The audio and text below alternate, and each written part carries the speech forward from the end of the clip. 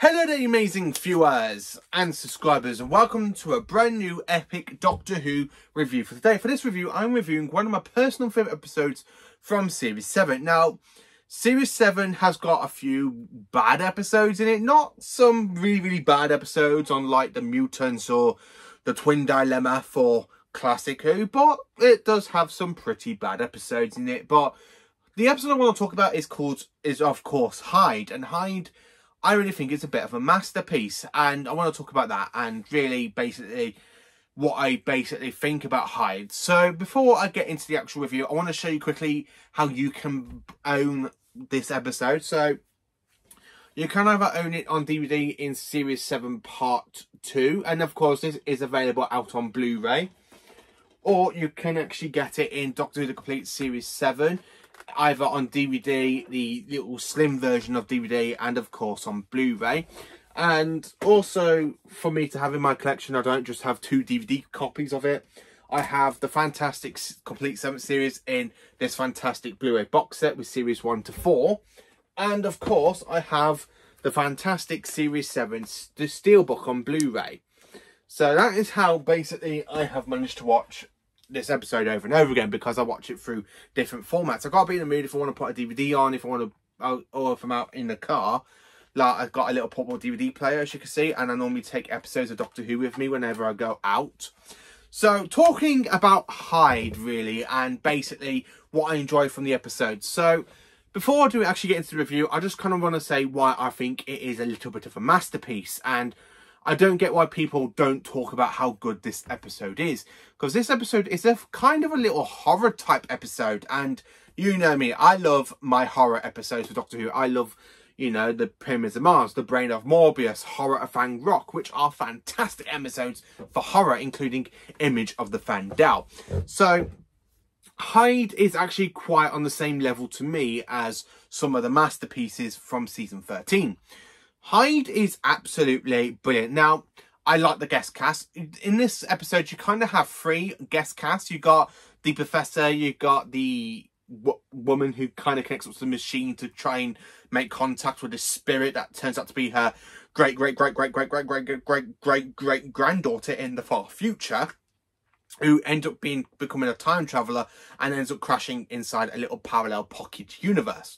And of course, that parallel pocket universe is collapsing and collapsing and collapsing. So you kind of got like 3 support guest actors, and of course you've got Matt Smith as the 11th Doctor, and of course you've got Clara as well. Now, Clara I really do like in this episode. I don't find her as irksome as basically like in Series 9 or a little bit of Series 8. I actually do quite like Jenna Coleman as well. Jenna Coleman is absolutely brilliant as the actress. I know it's not her fault. It's the way how Clara has been written in Series 8 and 9. But in this one, I actually quite like Clara in Series 7B. And I really like her and Matt Smith. So, opening up at the episode where you kind of got this haunted mansion. And of course, you got the Professor with this fantastic scientist kind of gadget machinery to try and contact the dead. And of course you got this woman literally saying, "Spirit of this house, please show yourself to me." And of course you get the knock on the door, and who's at the door but the Doctor and Clara. And the Doctor goes, "Who are you going to call?" And you just have Clara saying, "Ghostbusters." Again, this is that bit really does make me chuckle. And of course we go into the title sequence now, and of course you got the Doctor and Clara having a little bit of banter while trying to work out what's basically going on in this little household. And of course, in this mansion is an alien creature that's kind of a bit tall with a big freakish head. And we'll put the image on here for you. And this is the toy version. So you get 2 versions of this, because you got this version that's in the mansion, which it turns out to be a female. And the male is accidentally thrown into the parallel pocket universe where the future great-great-great-great-granddaughter of these 2 character scientists are. And of course she ends up going back to present day, not to her present day, but she ends up going back into the past, meets them thanks to the Doctor and Clara. And of course this is when Matt Smith has got some really great moments, because I love the way how he's there holding the candles. He's there literally putting the face going, "I'm giving you my I'm giving you my we're going to," and she's like, "Fine." I really love the way how the Doctor literally just carries Matt Smith as the Doctor he reminds me so much of Patrick Troughton's, because there's something about Matt Smith's acting where it's very, very like facial impediment, a bit like where Troughton is really, really great, because that's one thing about Troughton, because Troughton's very, very more like the movement of his face, and like in some of the Fantastic Stories, and Matt Smith is a bit like Patrick Troughton, because when I see Matt Smith's 11th Doctor kind of go, I'm giving you my face, you know, I'm giving you my first go, and she's like, fine. I really can imagine the second Doctor doing this to Victoria or Zoe. I absolutely love it. And of course, I love the scenes where basically in this kind of atmosphere, it gives it with the whole rainy, with the rain and of course the lightning into it, which is actually quite brilliant as well. I love the fact how basically the Doctor and Clara go back to the TARDIS, and the TARDIS doesn't like Clara, and Clara has that feeling, and the Doctor is just there saying, what's wrong? I think she's staring at me. And of course, because it's raining, she literally ends up shaking the umbrella in the TARDIS console and goes, no, no, no, how do you expect to like her if you're going to do that? No, look at her. She is soaking wet. It's a health and safety manner. I really like that way how Clara knows the TARDIS don't like her, which is something I find a little bit funny, because it's not often you see the TARDIS react to a companion yet it doesn't really like, apart from Captain Jack Harkness in Utopia and Sounds of the Drums. So that's what, well, basically in Utopia where he's running through the time vortex.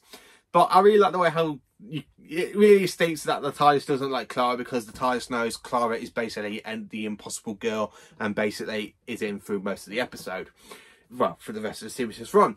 And then, of course, you kind of got the Doctor going to the beginning of the Earth, where he's wearing the orangey spacesuit that we see the 10th Doctor and the 11th and the 12th Doctors kind of wear in their eras. And it did return in the power of the Doctor, this spacesuit. So it's kind of good to see that this spacesuit is still around for 4 versions of the Doctor.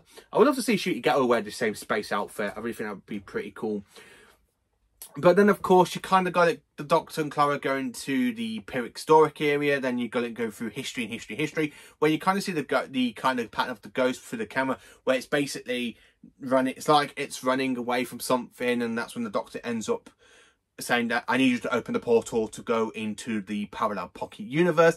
And of course, he goes to rescue the great granddaughter. I can't remember the character's name. I think it's Helen. Helen's granddaughter, or the woman name's Helen, one or the other. And of course, he ends up staying trapped in the parallel pocket, in the pocket universe, because basically the door collapses thanks to the Metabilis crystal and the woman being connected to it, and she's there screaming when it closes. And of course, I really like how the Matt Smith really captures the fear of the 11th Doctor, because he goes, I am the Doctor and I am afraid.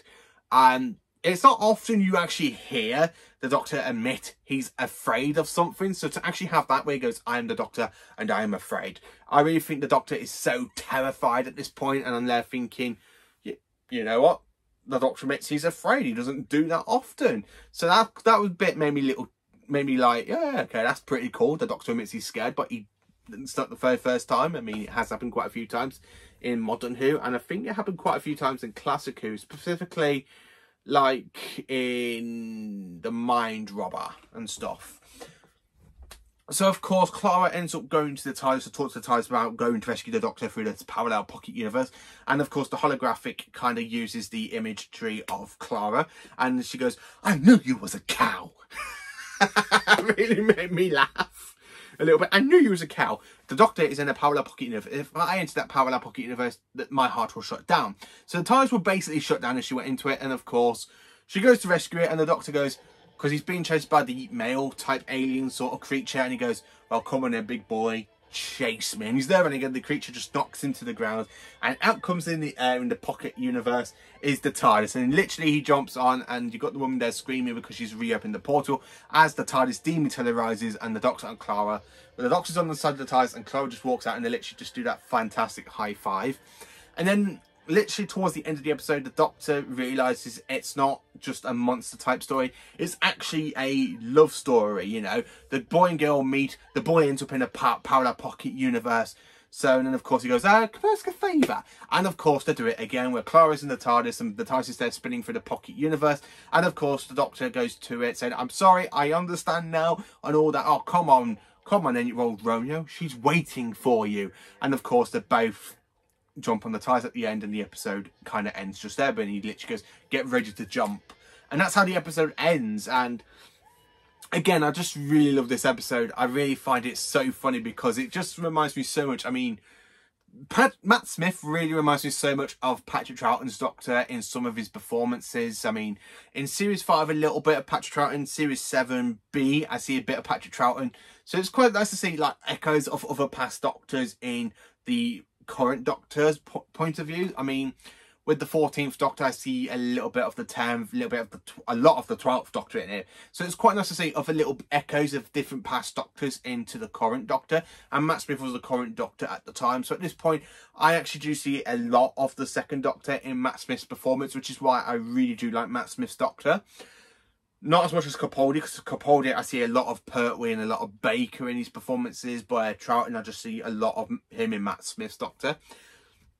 The episode itself, I think it's a fantastic, and I really think it should be a masterpiece. It's nothing to do with the whole serious arc with like the Impossible Girl with Clara. It's literally like a standalone episode, and that's what it is. It's a 45-minute standalone episode out of the rest of the series, and I actually quite enjoy it. And this one, I think, is very, very much not liked, because I don't really see many fans out there talk about this episode, what they basically think about it. And I'm one of those, because it's one episode I thought I never would really go back to revisit, because I actually did like it when it was broadcast, and I have watched it quite a few times since 2013.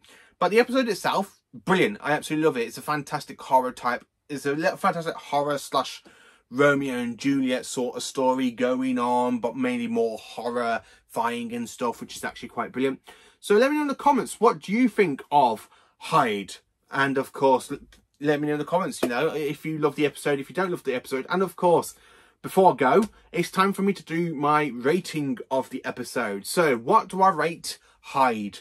Well, Hyde is definitely a big 10 out of 10. And of course, I have to give it an A+, because again, this episode, it's very fantastic. It does remind me so much of the Phillips Hinchcliffe era with the whole horror sort of setting. I love the elements of time travel between the Doctor and Clara, where they have to go to find out what's going on. I love the elements of the pocket universe. I love the two alien creatures, which I don't think actually ever gets name dropped. So I don't know what alien species they are, so I'm just going to call them the two aliens, the female and male alien creatures.